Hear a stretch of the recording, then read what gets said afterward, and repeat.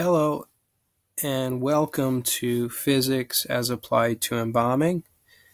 And in this installment, we are going to complete our focus and attention from being on the arterial system and begin to focus on the venous system. So last week we covered distribution. So fluid flows from the embalming machine into the arterial system, and with positive pressure fills the space of all the arteries. From that point, fluid moves through the venturies in the capillaries. So pressure is highest in the arteries.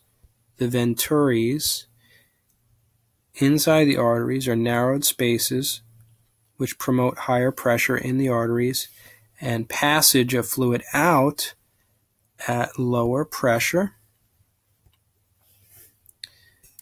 Fluid filtrates into the tissue and begins to also fill the space of the venous system.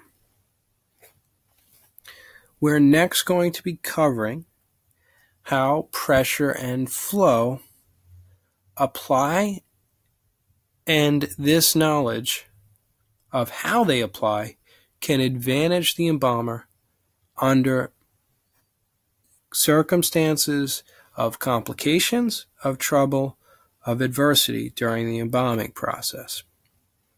I hope you're enjoying our videos. Please like, share, subscribe, and we're going to proceed to suggest, if you place an order at our store, please use coupon free ship at checkout. Have a great day.